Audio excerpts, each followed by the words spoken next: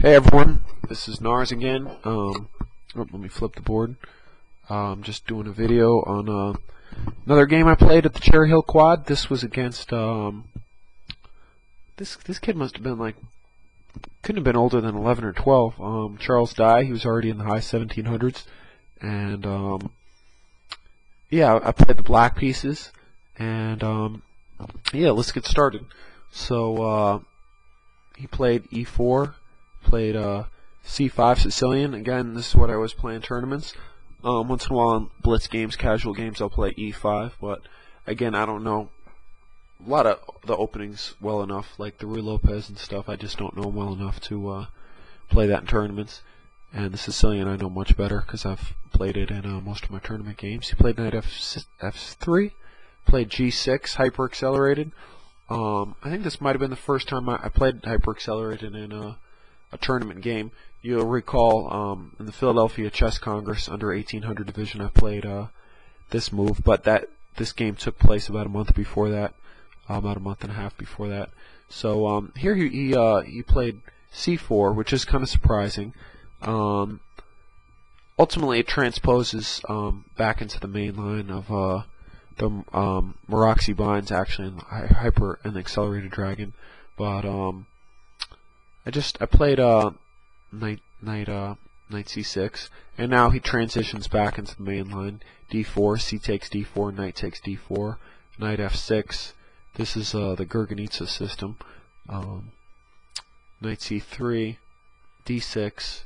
So I'm delaying bishop G7, and you'll see one of the reasons why this very move, bishop E3. So this is inaccurate. White should play bishop E2 first. The reason why you'll see right away is knight G4 is attacking this bishop, and the white having this bishop is vastly important in this opening because you know, it controls the dark squares, and once I get my bishop here, my bishop's going to be a monster going down this diagonal, and with no other bishop to oppose it, it's just not going to be good for white. So that's why more often knight E2 is played, which prevents my knight from hopping in here. So he doesn't want to give up the dark squared bishop.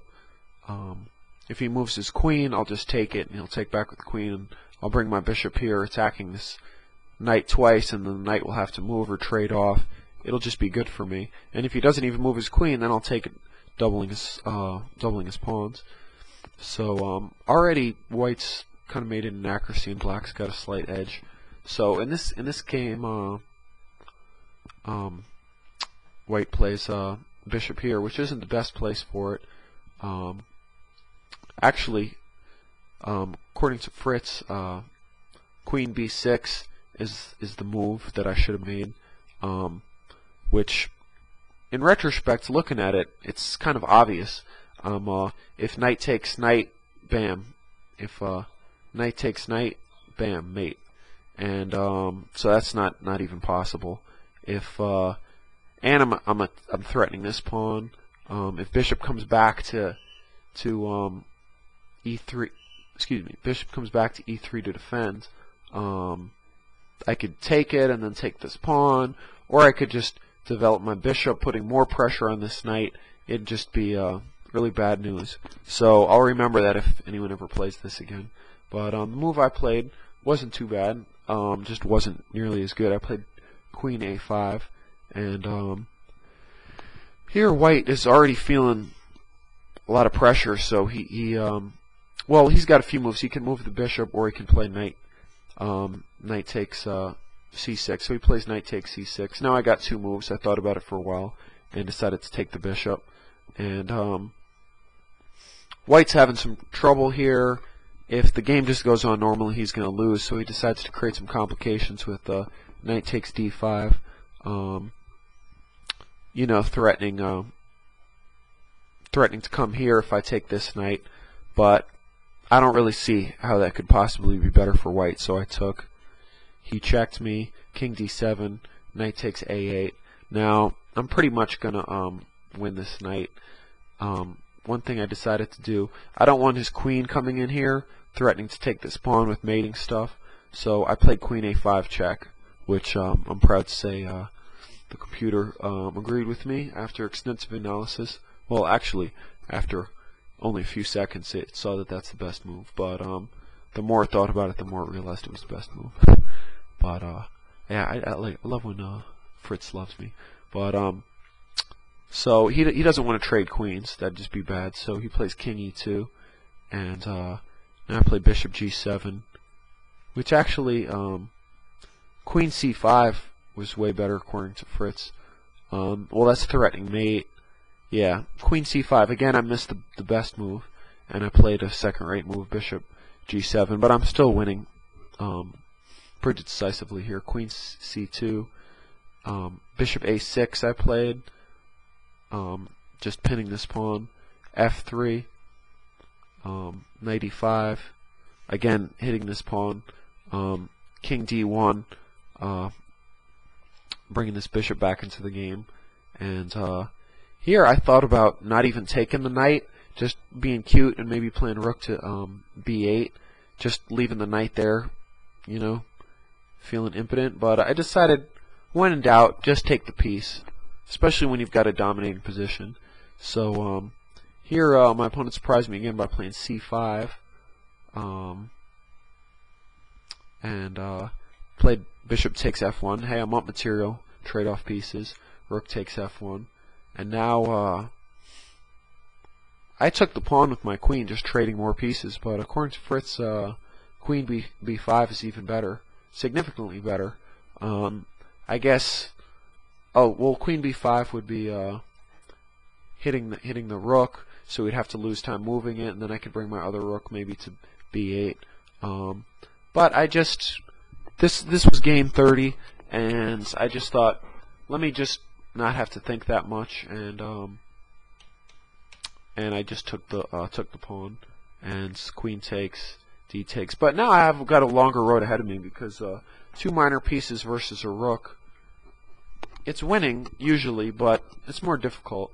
King e2, move my king over to c7, b3, and here I played c4, getting rid of my double pawns. He doesn't have to take, but you know, then I get a advanced passed pawn. So he took, knight takes, rook ac1, knight d6. I know I'm playing through these moves kind of fast, but YouTube only gives me 11 minutes, and I don't want to make 2 videos for one game. I feel like I'll lose some fans, which is a shame. There's a site, chesslecture.com, which has a lot of lectures from you know, some of the top masters, international masters, and grandmasters, and sometimes they'll spend literally 45-50 minutes on a game, which sounds like a large chunk of your life, but you know, you could watch one a day and you'll become a vastly improved player. And you know, they're entertaining, they're informative, and these guys know way more what they're talking about than I do. But I think, you know, I'm providing a good service here because you know, I'm kind of showing an insight into how like the amateur's mind works, and I'm trying not to stay amateur. I'm trying to get to at least expert by the end of 2010. So we'll see how that goes. During this game, this is a few months ago. I'm rated about 1700. So king e3, rook b8, rook c2. I'm gonna just gun through the rest of these moves pretty quick, pointing out stuff I may have missed. Here I play e5. Not the most accurate, but not that bad. I'm blocking in my bishop, but I want to restrain his pawns. I'm probably planning to bring my bishop to here. Oh, and also I have the threat, if he just plays the natural doubling move, to play bishop h6, forking, skewering his king and rook. So he sees that. I mean, he's a good player. He just got in trouble in the opening. He plays rook d1, rook d8, and just going to go through the rest of the moves pretty quick. This knight c8, just not. I make a lot of inaccuracies, but as I said in my other video, the most important thing is not really screwing up really bad. So you can, especially if you're up material, you can afford to kind of screw around a little bit. It's not the best. You want to find the best, most forcing moves, but you know, as you can see, I'm definitely not playing the sharpest here, but I'm not screwing up. I'm not losing my advantage. I'm not losing a piece. And here's I got in serious time trouble. Wasn't able to write down the moves anymore. But after this, I won pretty quickly. Basically, my goal was just advancing the c pawn.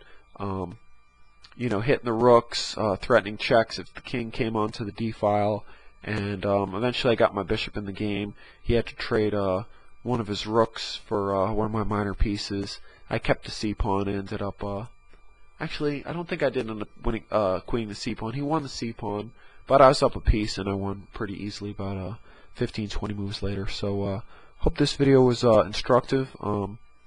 Just a nice little trap in the opening that won the game for me pretty early on, though obviously I had to work for it against a strong player. Okay, thanks for watching.